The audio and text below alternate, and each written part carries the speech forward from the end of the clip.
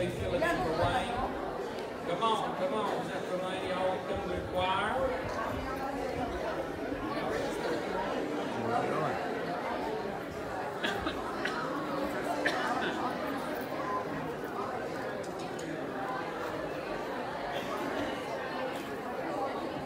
Come on, we need some more help up here.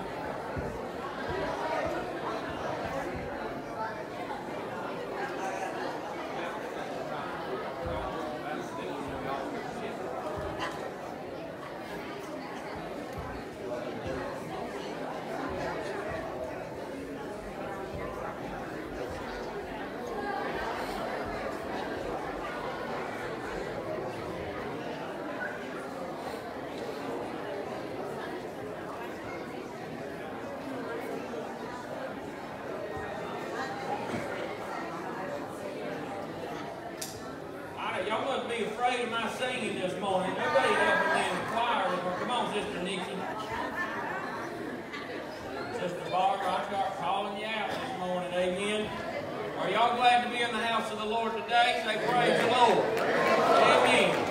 I'm glad to see you here this morning. Let me welcome you to Enoch Creek Church. If you are visiting with us today, we are so glad to have you. We do have a few folks out that have been sick with sinuses, and we remember Brother Danny Moore. He's having some issues with his sugar today, and anybody else that you see that is not with us. But we're just so glad that you are here today, and we're going to open up with a word of prayer, and then we're going to get started and have some good singing. Amen? Amen. So how about go ahead and stand up all over the house, and we're going to go to the Lord in prayer, and I'm just going to invite you and ask you to pray with me, because surely your prayers, amen, are just as effective as mine. So let's pray right now. Let's invite the Holy Spirit in here today and ask Him to have His way in this service this morning. Would you do that with me? Heavenly Father, we come before you this morning in the name of your Son, Jesus Christ. We want to thank you, Lord, for this beautiful day that you have blessed us with to come in and to worship you, the King of Kings and the Lord of Lords. And now as we come gathered together, let us get in one mind and one accord. Let us shut out the things and the worries of the world, and let us lift our voices. Let us lift our hearts and our hands to worship you, for you are worthy of our worship, no matter what is going on in our lives, God, because you are always and still good. I pray right now, Lord, that as we sing, may the Holy Spirit fill this house today. May He minister through us as we sing, as we play, and God, as we preach. God, I pray today that you would be glorified, and we would leave here saying it has been good to be in the house of the Lord. This we pray in the name of Jesus. And everybody said, Amen. Amen and amen. All right, I'm going to need y'all to do some good singing this morning. That drown me out a little bit today, all right? If you want to turn to a hymn, it's going to be 268. I'm on the battlefield for my Lord, or you can look up on the screen, all right? Are you ready? I said, are y'all ready? Amen. I was alone and I know I was a sinner too. I heard a voice from heaven saying there is work to do. I took my master's hand and I joined that heavenly band. Now I'm on the battlefield for my Lord. Now I'm on the battlefield for my Lord. Yes, I'm on the battlefield for my Lord. I promised you that I would serve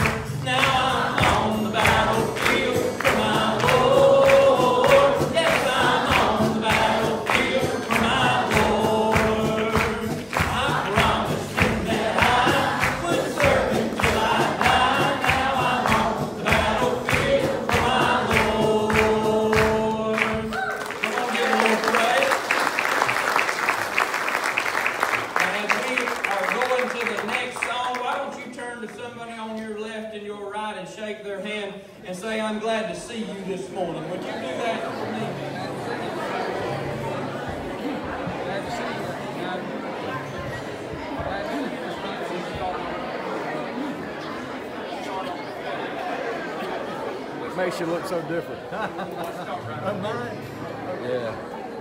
It makes you look younger, doesn't it?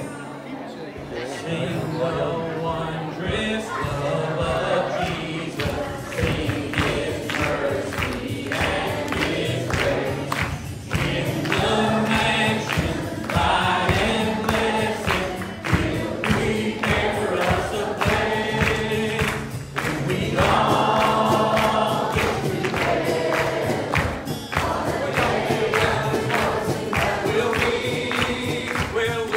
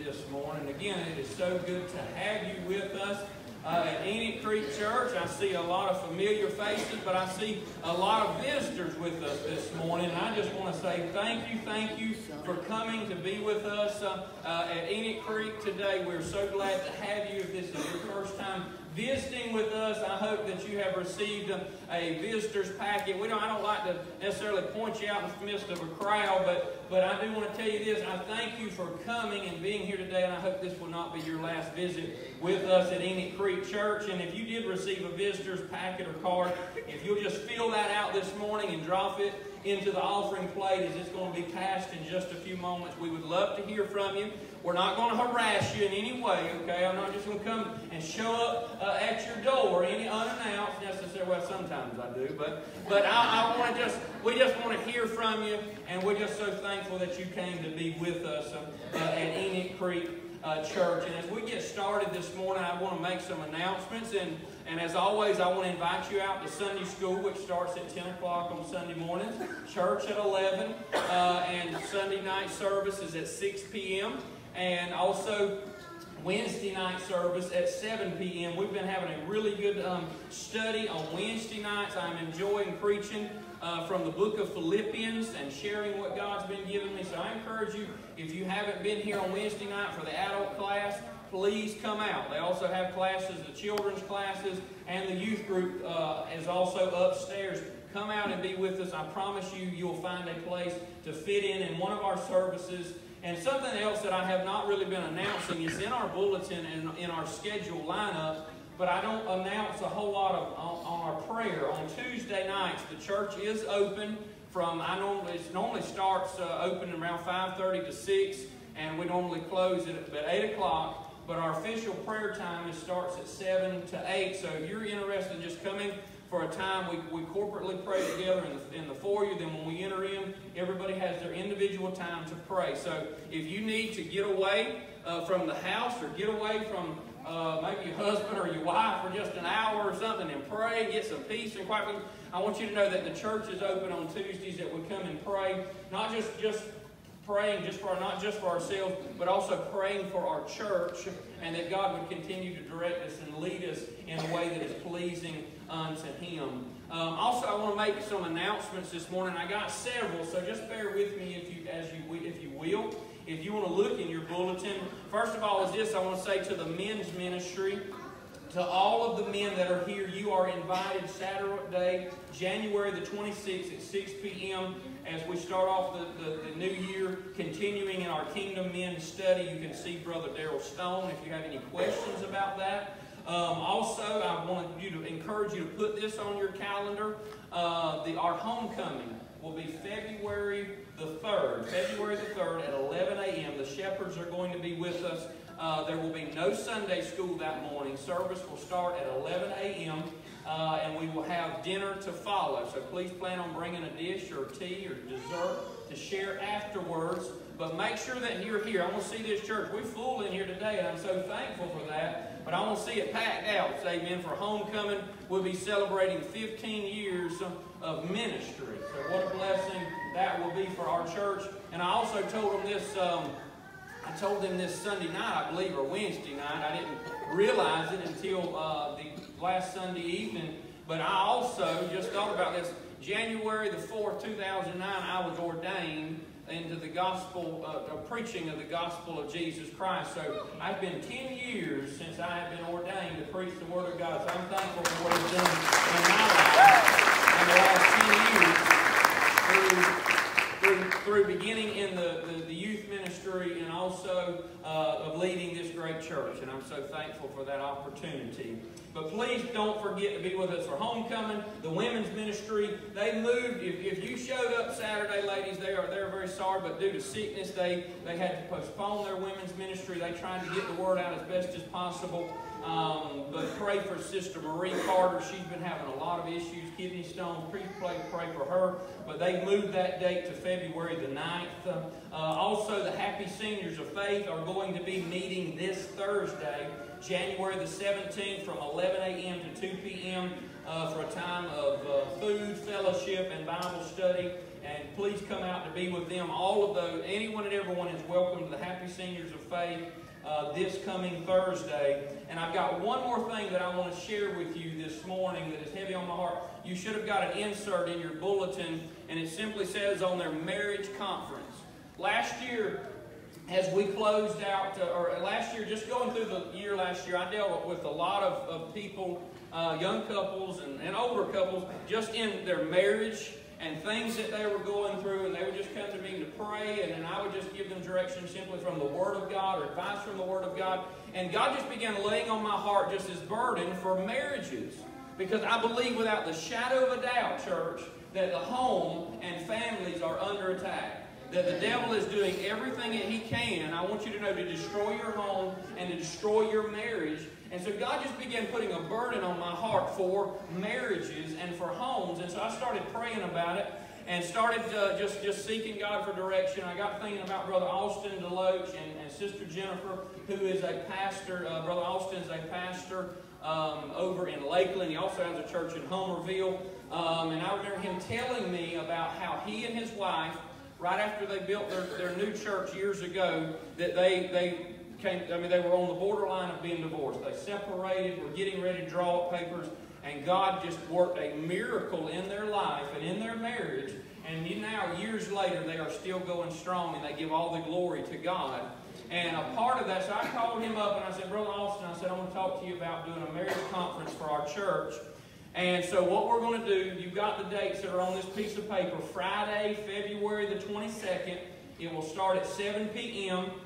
And it will be here at the church, of course. That evening we're going to have worship, and then it will be followed with Brother Austin and Sister Jennifer will be up here sharing their testimony of how their life and their marriage almost was destroyed, but yet God healed them and God saved their marriage.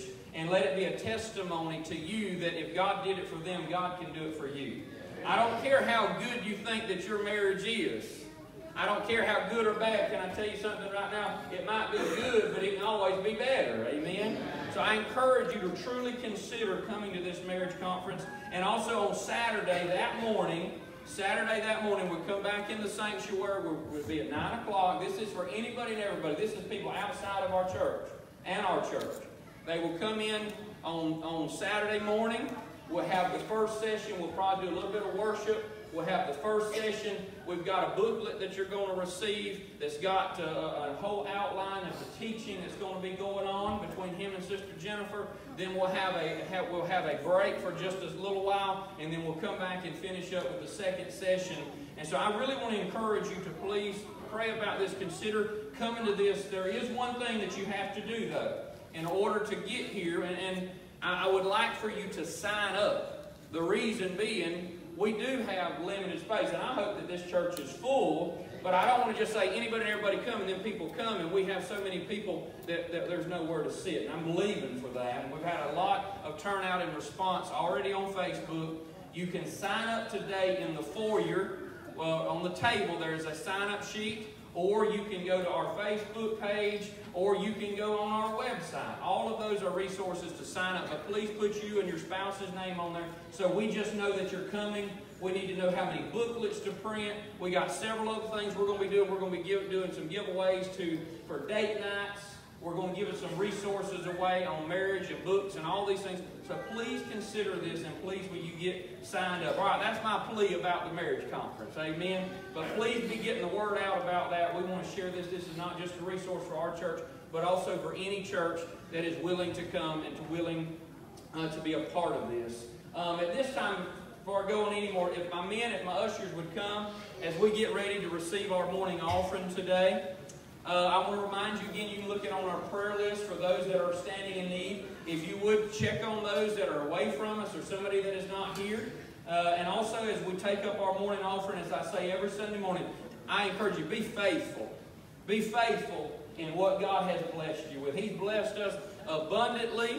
And so I encourage you to give obediently, as the Word says. Malachi 3 speaks about how will we rob God. Do you know how we rob God? In our tithes and our offerings, when we don't honor God the way that we should. Amen. Let's pray this morning as we're going to bless our offering today. Daddy, would you pray for us over the offering this morning? Our Heavenly Father, we want to come to you this morning, God. I just want to thank you so much to be able to walk in your house today. Thank you for each person you sent today. Thank you for our people. Thank you for the visitor, Lord. I just pray for each one to get a blessing. Say it was good to be in your house, Lord. May something be said they want to come back again, God. We pray for the soul today. They want to hear him not say, Lord, you start dealing with the Holy Spirit, start dealing with their hearts right now. I pray the soul will be revived today. Someone down and out, I pray they walk out that door more lifted up than when they came. Pray for those who've been having a lot of people lose their loved ones, God. We just had to reach down and touch them burdened heart. Lord, just let them know you too rise and make a mistake. I pray they will keep their eyes on you. And we ask you to bless the offering, God. And Lord, let it be glorified. You, Lord, bless each person. We ask you to bless the singing, the preaching, everything take place. And again, God, just thank you for blessing us with another year and watch over this year. We ask all this in the name of the Father, Son, and the Holy Spirit today. Amen and amen. Amen. Amen. At this time, Sister Joe Skinner is going to come this morning and bring our special worship and special music as you're receiving or giving your offering today. Thank you. I would like to say I'm going to sing with no music, and I would like to say in God's Word, He says our age is nothing before Him. Otherwise, I could not stand up here before you and sing, but I just hope my song blesses you. You may have great riches with money to burn, or maybe survival is your main concern. You may be world famous, but what good might that be? The ground is level at Calvary. Oh, the ground is level at Calvary. It's fully acceptable for you and for me, no matter who or what, when or where you may be. The ground is level at Calvary. Doctor or lawyer, beggar or thief, it makes God no difference who walks down that aisle. He said, whosoever will, let them come unto me. The ground is level at Calvary. Oh, the ground is level at Calvary. It's fully acceptable for you and for me, no matter whom or what, when or where you may be. The ground is level at Calvary.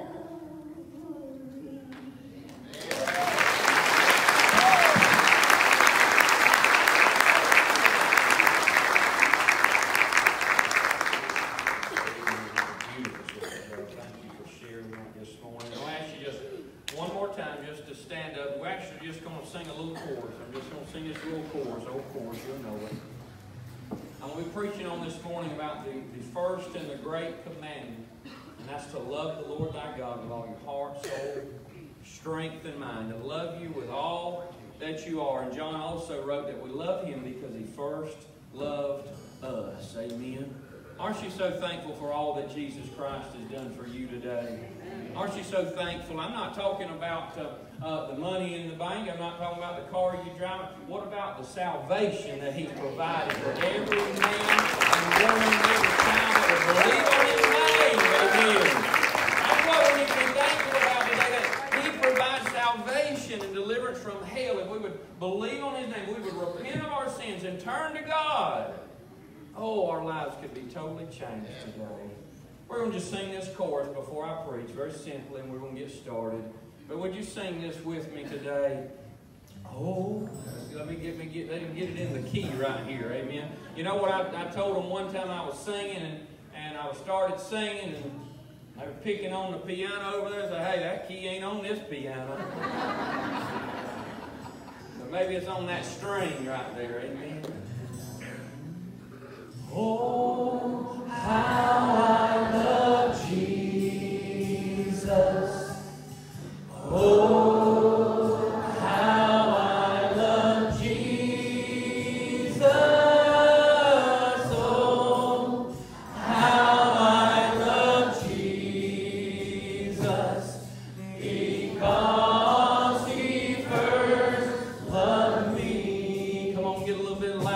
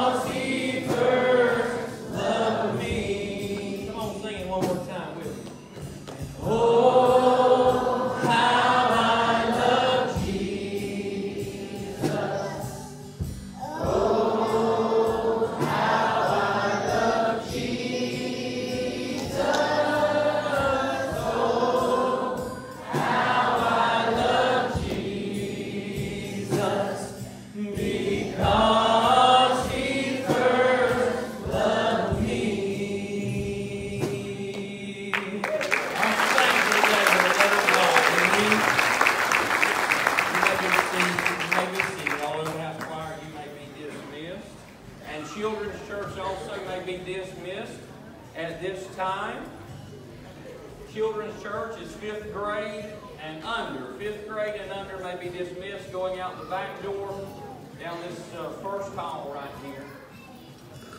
All of the children may be dismissed to go to children's church. And if you've got your Bible, be finding your place in the book of Deuteronomy. And also you can put your finger in the book of Matthew.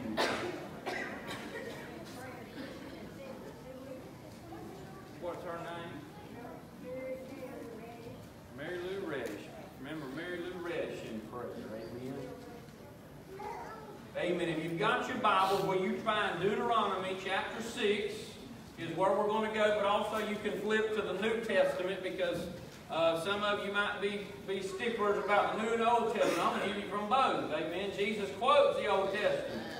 So I want to share with you the words from both today. Deuteronomy chapter 6 is where we're going to go. Deuteronomy chapter 6 for the first reading. And then we're going to go to Matthew chapter 22. And as you are finding that, I'll tell you a story that I heard this week. There was a man and his family that were traveling to Jerusalem. And they get to Jerusalem, and he's got his entire family along with his mother-in-law as they are seeing all the sights of this beautiful city of David. And during this time that they're traveling in Jerusalem, his mother-in-law dies. She passes away. And so his wife is just so brokenhearted of the passing of her mother. So the husband goes to make arrangements at a local funeral director, and he's speaking to the funeral director, and the man tells him, well, you can send your mother-in-law back to America for $5,000, or you can bury her here in Jerusalem for $150. Without question, the man says, I want her sent back to the United States of America. And the funeral director looked at him, boy, you must really love this woman. You want her sent all the way back to America and spend that big price. And he said, well, sir, he said, about 2,000 years ago, there was a man buried in Jerusalem, and he rose again on the third day, and I'm not willing to take that chance. Amen. He said, I'm not leaving her here. Amen. Glory to God. Some of you feel that way right now, don't you? Amen.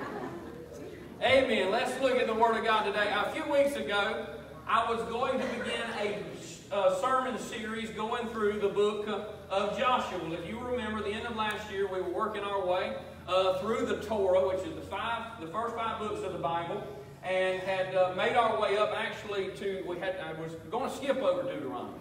And I was going to Joshua, and Joshua started in Joshua a few weeks ago at the very beginning of the year talking about enter in. I wanted to use that as we entered into a new year, and God stopped me, and I preached a sermon that morning on suicide, if you will remember that, about it not being the answer. And so I went back this week and I said, all right, I'm going to start on Joshua again. Well, God changed my direction. So we're going to get to Joshua eventually, but I believe that God wants us to hear something from the words of Deuteronomy. This is the last book that Moses penned in the last days or last years of his life. And so there's something very important here that I want to share with you from the book of Deuteronomy that I think that we do not need to overlook. And as we look at the book of Deuteronomy, I think that it's interesting to note to you that this is the very first place that we find in Scripture where the love of God is set forth specifically and it is written down.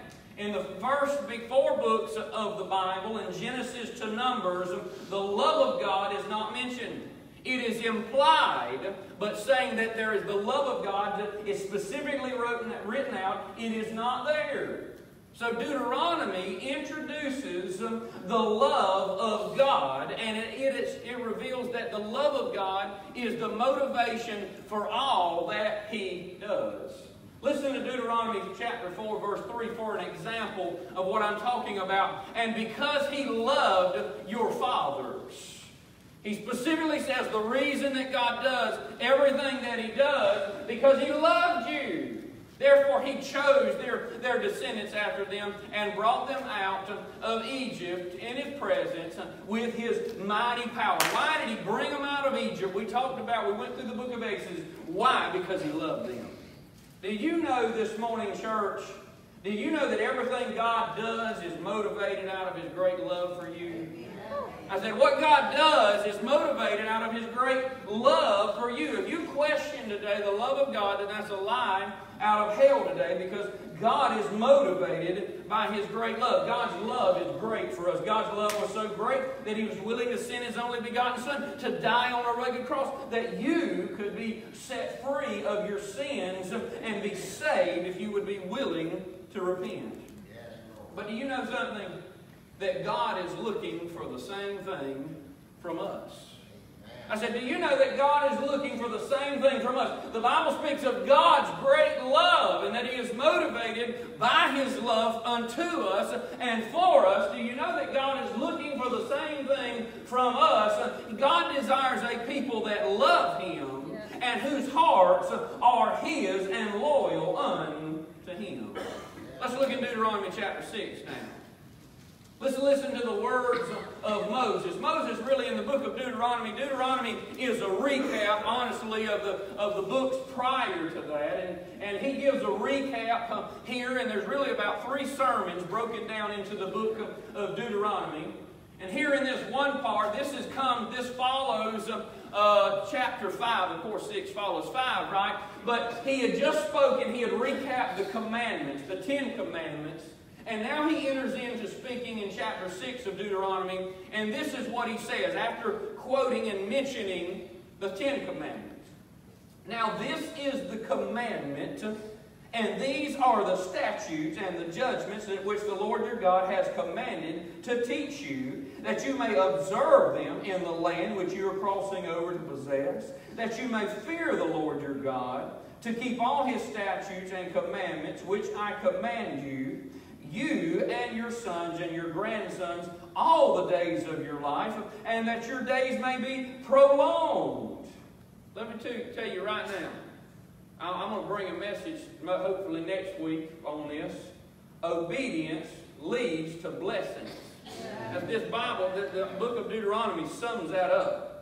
Therefore, hear, O Israel, and be careful to observe it, that it may be well with you. If you are obedient, it will be well with you, and that you may be multiplied greatly, as the Lord your God, the fathers, had promised you, a land flowing with milk and honey. But this is where I want to get, verse 4.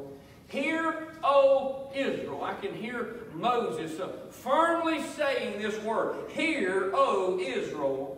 The Lord our God is one, or He is the Lord alone. He is number one. You shall love the Lord your God with all of your heart, with all of your soul, and with all of your strength. You notice those words and emphasis in the beginning of verse 4. He says, Hear, O Israel. He says, don't miss this. You've heard me speaking. You've heard this sermon as Moses was going through. He said, don't miss this part, that the Lord our God, He is one, and we are to love Him with all of our heart, with all of our soul, and with all of our strength. Now let's look real quickly to the New Testament before we pray over the reading of God's Word. In Matthew chapter 22, it says this, beginning in verse 34. It says this, but when the Pharisees heard that He had silenced the Sadducees, they gathered together. Then one of them, a lawyer, asked Him a question. Don't that sound like a lawyer? Testing Him and saying, Teacher, which is the great commandment in the law? Which is the greatest commandment in the law? Jesus said to him, quoting Deuteronomy chapter 6 that we just read, Jesus did, You shall love the Lord your God with all of your heart, with all of your soul, and with all of your mind, He says there. This is the first and the great commandment. I want you to notice that. Don't miss that last part of verse 38. This is the first and the great commandment. Let's pray right there over the reading of God's Word. Heavenly Father, we come before you once again in the name of your Son, Jesus Christ. I thank you and I am honored, God, to be standing in this holy, anointed place. I thank you, O Lord, for your presence in this house. I thank you for the word that you have laid upon my heart, and I ask you to please please, oh Lord, help me to share it with this congregation. May God, these not be my thoughts, but may everything that I speak and say today come directly from your word. And I pray that the word of God would penetrate our hard hearts, God. I pray that the word of God will penetrate our hard heads, God, that we may take this word and we may be changed by it today. Help us, Lord. Help us, Lord, to love you more. Help us to love you with all of our heart, with all of our soul, with all of our mind, and with all of our strength. And we need your help in doing this, and help reveal it in the Scriptures of how to do this. In the name of Jesus, we ask and pray. And everybody said, amen and amen.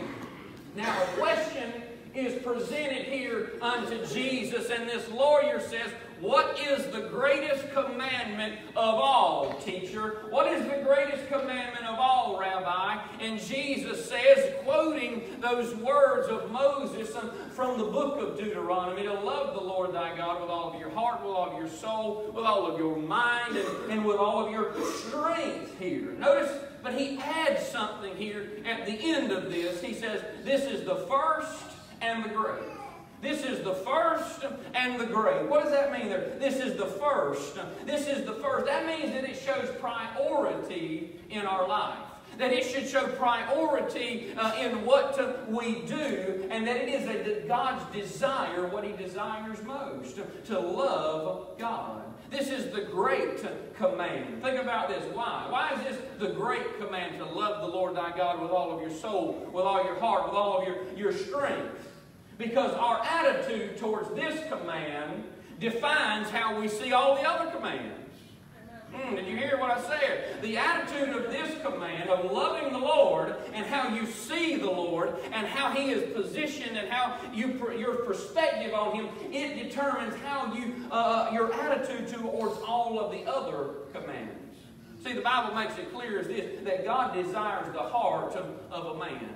From the first covenant to the second covenant, to the Old Testament to the New Testament, from God the Father speaking, from the Son being revealed, His desire is still the same. God desires our hearts, and He desires our love, and He desires hearts that are loyal to Him and Him alone. Amen. If that is God's desire, He says this, the great command is to love the Lord thy God. Jesus said it, Moses said it. Then what are we to do as Christians and believers? Very simply, I'm going to sum it up in these two words: pursue love.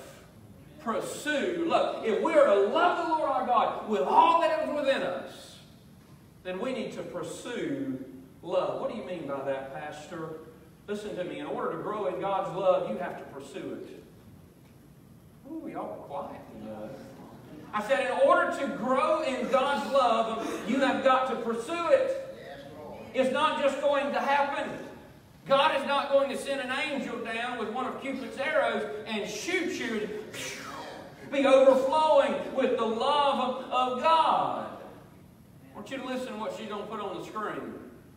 Love for God is cultivated in the hearts of believers by efforts to pursue the first and the great commandment. This is what's wrong with too many. We're just sitting around, I'm just waiting to be filled up with love. Love for God is cultivated. It's pursued. How was your love for your wife or your husband? Was it not cultivated? Didn't you? There's some things that you do, amen, that you did to grow your love, amen. Think about it. We've got to cultivate our love for God. Some of you are farmers in here today. You plowed, you fertilized, you watered. In the same way, we have to do the same thing as we pursue love for Christ and God. We must cultivate it in our hearts. Now, let me give you some reasons, first of all, why many people don't do this. Let me give you some reasons why many people do not cultivate the love of God in their heart. First of all, sometimes it is this, the condemnation of failure. Because they feel condemnation because of their sin or things that they have done. When we feel condemnation or we feel failure hanging over us, that feeling of shame. Anybody ever had that before? In other words, you feel like I'm not worthy to pursue God. I'm not worthy of His goodness or what He has done for me. But let me tell you what Romans 8:1 says. Therefore, as there is now no condemnation to those who are in Christ Jesus. That in other words, when we ask Jesus Christ, we truly repent of our sins and say, Lord, please forgive me for what I did yesterday. The Bible says that there is no condemnation anymore, that He has cleansed us, He has forgiven us. But some people live in what I call the residue of condemnation. Even though you repented, even though God forgave you, when you spoke and you humbly asked Him to, you live in the residue of condemnation. What do you mean? You still feel unworthy. Listen to me right now. If that is you, it's time to cast that burden at the altar today and leave it here when you walk out. The second reason that many times people will not pursue the first commandment, it is this. Very simply, mismanagement of time. One reason we don't cultivate love with God, or reason we don't take time to pursue the Lord, is because we don't manage our time well. How many of you would agree that life is busy? Life is busy. There's always something to do, there's always somewhere to go, and there's always someone to see. That's life. And it's easy to get distracted by the things of everyday life. But I want to remind you this morning, loving God is the first and great commandment. You think about how many hours a day you waste. How many days and how many hours in a day do you waste watching TV or on the phone, looking at Facebook or something? Think about it. Redirect some of that time to your relationship with Christ. Number 3. Some of you may just despise and neglect the process of pursuing the cross altogether. So let us soak in a little bit. These are just my opening points, by the way. Some of you may pursue, you despise or neglect the process of pursuing the cross. You know what? Next month is February. It's Valentine's Day. Oh, the month of love. And all them Hallmark channels are going to be filled with these lovey-dovey movies and people just falling in madly in love in a matter of minutes. They got hit by Cupid's arrows. We think that's the way that it happens. Ask some of these people who have been married for 30 and 40 years. I mean, they wish there was some Cupid arrows around. They could stick themselves, I imagine. Some days, amen, just to get through, amen. Whew, well, I even got lost where I was going with that. Amen. We think that love is just going to happen, is what I'm saying. We think that love is just going to happen. Oh, it's just going to hit me and I'm going to be in love. Love is cultivated. Love, deep love, is cultivated. It's cultivated. Think about it. We think it's supposed to happen and be overcome with the love and desire of God. It doesn't work that way. A deep, meaningful love for God. I want to stress that. A deep, meaningful love for God is a love that is pursued, that is cultivated, that is worked at. It is not just going to happen. Love takes time. That's why Paul said, love is patient. So quickly, I want to share with you this morning practical ways to pursue the first and the great commandment. That was just my opening points. I've got 5 more for you that I want you to hear today.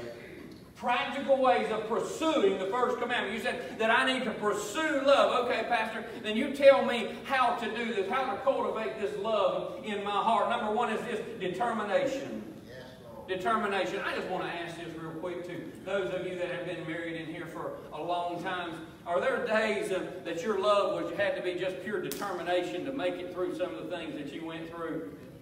Come on, I hope you can say amen to that. I see the first row right here. She's got it. Sometimes you just had to be determined this thing was going to work. I don't love him. I want to kill him. I could shoot him right now. But I'm determined we're going to make this thing work. You ever been there before? Woo! Some of you have. Some of you broke plates, amen, and thrown things, and all kinds of crazy. Determination. When it comes in our relationship to Christ, we must be determined, make a determined decision to love God. And through that, it takes effort. God asked me this question this week, and I wrote it down. What is your vision for your life? What is your vision for your life. Some of you got a vision, you got a dream. I want this for my life. I want to do this. I want to do this. But listen to me. We're talking about the first and the great commandment. And if that is so, this is the first and great commandment. This needs to be a part of your vision for your life. And maybe it needs to sound something like this. As I live my life, I determine to love and to glorify God with the second chance that I've been given. You might want to be a doctor, you might want to be a lawyer, you might have a vision to be rich and on this, and this. But I want to encourage you as a part of the first and the great commandment, make sure that's a part of your vision for your life. That as I go through this life, I'm going to do it. I might do a lot of other things, but one thing I'm going to do is I'm going to love the Lord. I am determined to glorify Him as I live my life. I've been given a second chance, and I'm going to glorify Him with it as I go through this life. Determined to set your affections on Him. Do you know that God notices that? Yes. When you get determined, I'm going to set my affections on Him. I'm going to say this and understand this. You won't get my sermon if you don't get this part. Everybody, we've got this mentality, oh, let your heart lead you. Let me tell you something. You've got to lead your heart. You've got to lead your heart. You've got to guide this heart. You can't just go off on feelings, church. Listen to what Psalms 91:14 says. He says, because He has set His love upon me.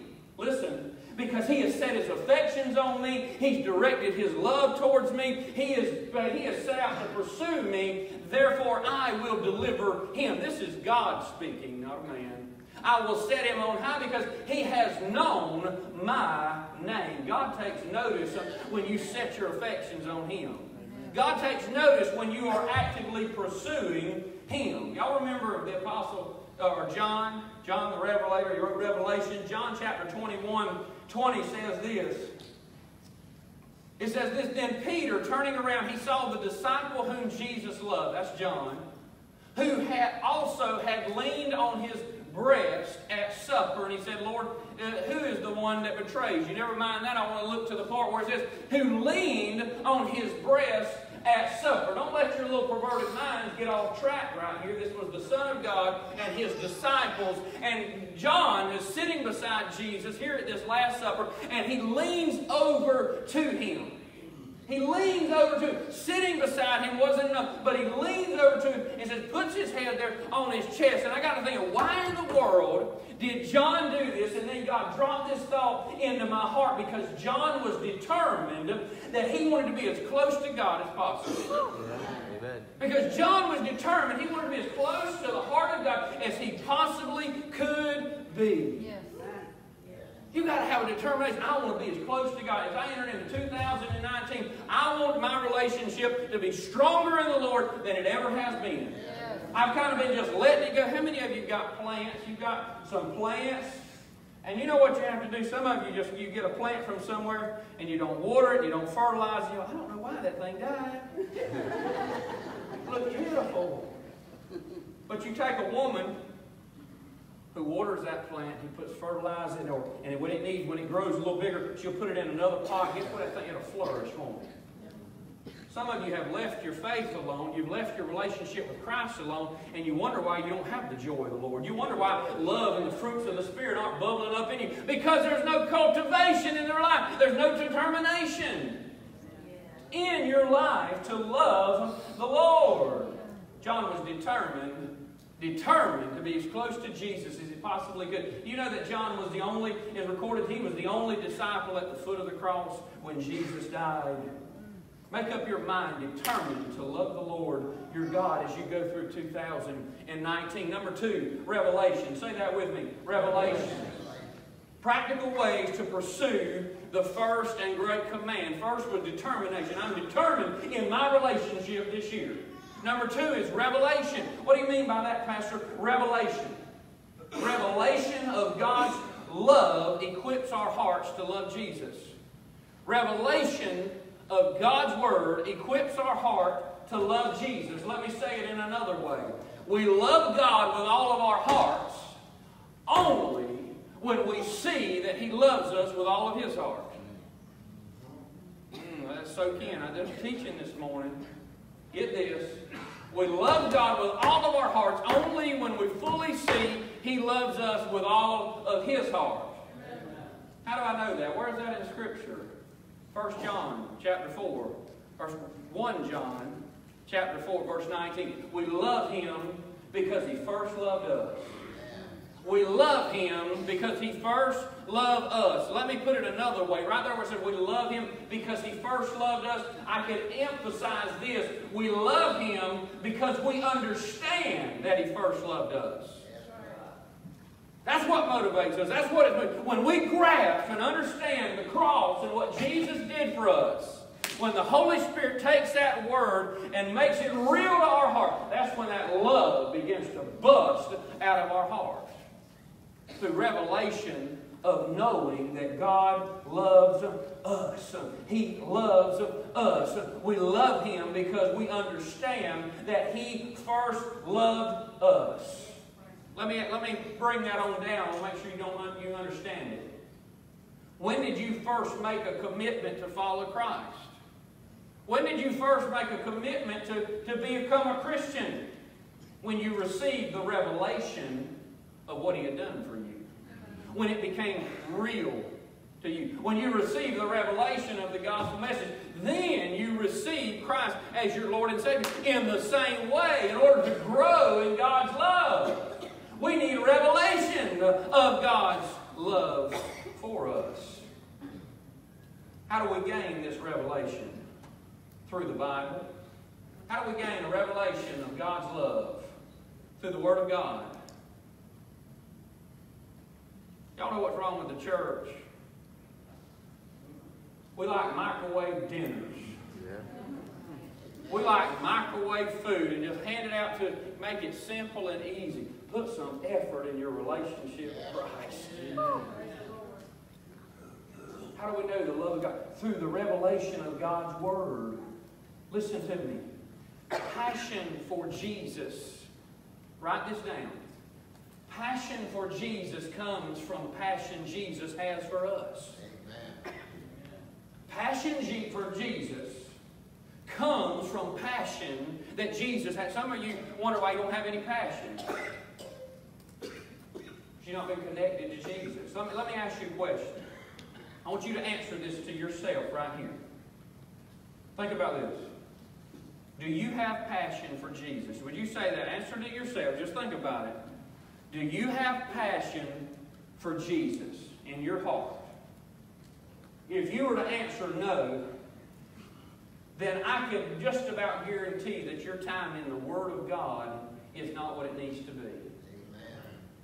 If you were to answer no when I asked you, do you have passion for Jesus?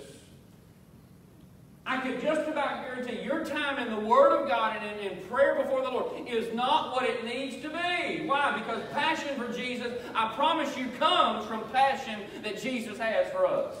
You want a fire, start with a spark.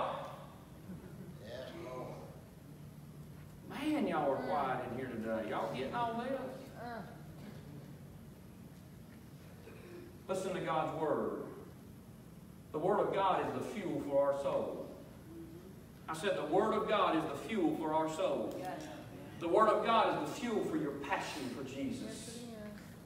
Know what God has said about you. If you would know what the love of God is from the Word of God, it will set your soul on fire. John chapter 3 says, behold, what manner of love the Father has bestowed or lavished on us, that we should be called the children of God.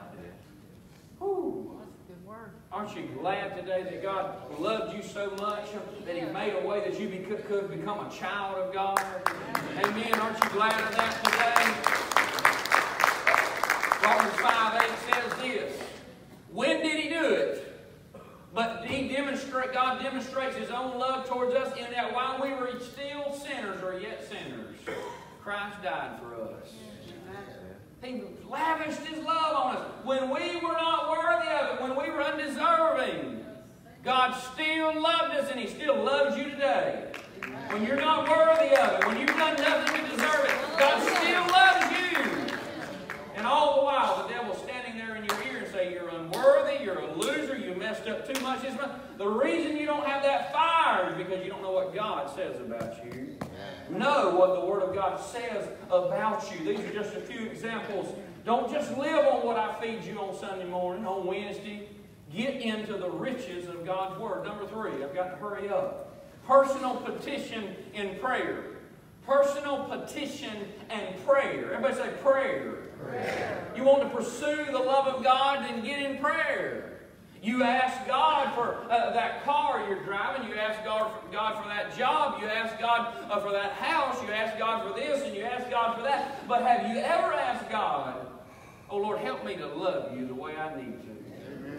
Help me, Lord, to love you the way that I need to. Help me to know the depths of your love. Help me to know the breadth of your love. Listen to what Paul says, speaking about love. Listen to these writings in Philippians. He says this, and this I pray that your love may abound still more and more in the knowledge and in more knowledge and discernment. Paul said, I'm praying, he was praying for the church in Philippi, that your love would abound more. Yeah. Do you know that we can pray for ourselves in that way? Lord, let my love for you abound more, God. Let my love for you grow. Help me to love you better than I did yesterday. Listen to this in 2 Thessalonians. He says this, Paul writing, now may the Lord direct your hearts into the love of God and to the patience of Christ. Direct your hearts. Direct me to you, Lord. Direct me to what you would have for me. Listen to Ephesians, the last one of Paul, prayer, his prayer. For this reason I bow my knees to the Father of our Lord Jesus Christ, from whom the whole family in heaven and earth is named, that he would grant you, according to the riches of his glory, to be strengthened with might through his Spirit in the inner man, that Christ may dwell in your hearts through faith, that you may be rooted and grounded in love. He says that you may be rooted and grounded in love, may be able to comprehend with all the saints what is the width, what's the length, the depth, and the height of that love. To know the love of Christ, which passes knowledge, that you may be filled with the fullness of God. He said, I am praying for you, Ephesus, that you would know the width, the length, and the depth, and the height of the great love of Christ. You know what? We can pray these same things for ourselves. Church, we can pray that prayer for ourselves. Pray that God gives us a greater understanding and revelation of His love. Number 4, confession. Confession. In other words, what's coming out of your mouth? Practical ways to pursue the first and the great commandment. Proverbs 18:21 says this, death and life are in the power of the tongue. What you say is powerful. How many of you believe that today? Amen. What you say, what you speak, let me tell you something. When you don't know what to say or you don't have anything good to say, do like your mama said and don't say anything at all. You thought your mama was just being silly about that, but she was preaching to you whether you knew it or not. If you don't have anything good to say or power, then just bite that tongue. I believe that. And I've witnessed people tell themselves over and over and over again, I'm not good. I'm worthless. This is that God does not love me. God does not care about me. How many of you have ever said that about yourself before? God doesn't hear me. God's not listening to me. God did. God, you're telling yourselves these things. What you speak is powerful. Let me tell you something, young person. Stop telling yourself that God hates you. Stop telling yourself that you are worthless. Stop saying that you are not loved, because that is a lie. I already demonstrated from the Word of God that everything that He does is because of His great love for you. So if you feel that you are not loved and God has forsaken you, that's a lie out of hell. Amen. Stop speaking it over your life. What you are saying matters. Speak the truth of God's Word over your life. Jesus loves me. Will you say that with me? Jesus loves me. Come on and say it like you mean it. Amen. Jesus loves me. Oh, aren't you glad of that today? Amen. Aren't you glad that Jesus loves you? then why don't you speak that and say, Jesus loves me? When everybody else just betrays me, what else is it? Jesus loves me. Listen to what John 15:9 says. As the Father loved me, I also loved you. Abide in my love. In other words, continue in my love. I love you. The Father loved me. I love you. I have demonstrated on the cross. Now he says, abide in that, love in that love, live in that love, knowing fully that I love you. Listen to the words of David. He says this, He has brought me out into a broad place. He delivered me because He delighted in me. Delighted in me. You know, God delights in His children. How many of you are parents and you have done something for your child and it just overfilled your heart with joy after you did something for them? You know what I'm talking about? You delighted in your children. In the same way, God delights in us as His children. Now I want to say something about this, because that has been preached in American churches today and taken totally out of context also. God delights in His children, and God loves you. God's love never changes. God's love never changes. Say that with me. God's love never changes. You write that down. But God is not always pleased with us. God is not always pleased with us. Why? You know when we can say God delights in me, we can say that after we have a repentant heart. Let me tell you something. If you're living in sin, having sex outside of marriage, or drunkenness, or any other thing, and you're living in unrepentant sin, listen to me right now, God does not delight in you. He loves you. He loves you. But He does not delight in what you're doing. Make sure you've got a full view of what the Word of God says about you, child of God. Let me move on. We need to repent and turn from our sins if we desire to God to delight in us. I'm going to preach a word coming up about talking about, you know what truly love, how the Bible defines love, our love unto God. You know how it's defined? Obedience unto God. You're preaching this about loving God with all of your heart, with all your soul, with your mind. You cannot do it unless you get obedient unto the Word of God. I'm going to preach that in a few weeks or next week, so just hold on. Number, where are we at right here? Number 4, we're on confession. He delights in us, but our hearts need to be right with God. Number 5, and last, and I'll close with this, fellowship. How do we pursue the love of God in our life? Fellowship. Can I tell you something? Church is important. In the body of Christ, we receive much of God's love through serving and sharing. We get to see God's love in action when we come to church, when we serve and we share with one another. I said earlier that we receive revelation of God's love through His Word. That's true. But we also receive that revelation of God's love through our actions in the church, through the love of one another. Listen to Hebrews chapter 10. It says this, and let us consider one another in order to stir up love. Say that with me. Stir up love. That's what the purpose of this church should be. To stir up love, and it goes on to say, and encourage good works. Not forsaking the assembling of yourselves together. That means to go into church. That means going to church. Amen. That means going to church, coming together with believers and worshiping the Lord, being there to support one another and encouraging one another and stirring up to love, as is the manner of some.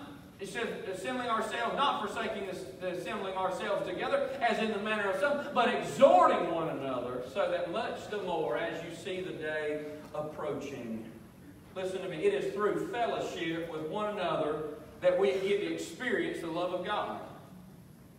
I said it's through fellowship with one another that we get to experience the love of God. How many of you have ever had one of those days and you were just totally defeated? And you're just totally and somebody called you. Somebody in church just come up to you and put their arm around you and say, I'm praying for you. Just that love, and you felt that love, and you were reminded, oh, that God does love me. Yes.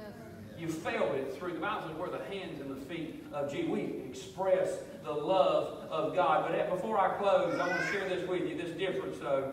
Don't miss this though. There's a difference between fellowship and hanging out. There's a difference between fellowship and hanging out. What's the difference between fellowship and hanging out? Listen to 1 John chapter 1. It says this, but if we walk in the light as He is in the light, we have fellowship with one another. If we walk in the light as He is in the light, we have fellowship with one another. When we get together, listen, we need to make it a priority to walk in the light. What do you mean, Pastor? The Bible says that iron sharpens iron. The main purpose of fellowship is to sharpen one another. Yes. Hanging out, listen, I want to show you the difference. Hanging out is just about making small talk, but fellowship is about spurring one another on in Christ. See the difference there? Just hanging out, you're just talking about the weather, we're talking about fishing, we're talking about hunting. All those things are good. That's just hanging out. Fellowship in the light is when we spur one another on to follow Christ Jesus. I want to encourage you, let our conversations honor God. When we have our men's meeting at the end of this month, don't let it just be small talk, but let it be our conversation that we spur one another on in Christ. That we speak of the Word of God and encourage one another in Christ. When the women get together on February the 9th for their women's ministry, don't let it be that they just talk about everybody in the church. And gossip hour. No, that's not fellowship. Fellowship is when we spur one another on in Christ, in the light of Christ Jesus. I'll close with this. If you'll come on, brother, to the music, we're closing. I'm done. God loves you with all that He is. But you know what? God desires us to passionately love Him too. God loves you with all that He is, but He desires you to passionately love Him too. And I just gave you some things this morning to pursue that love.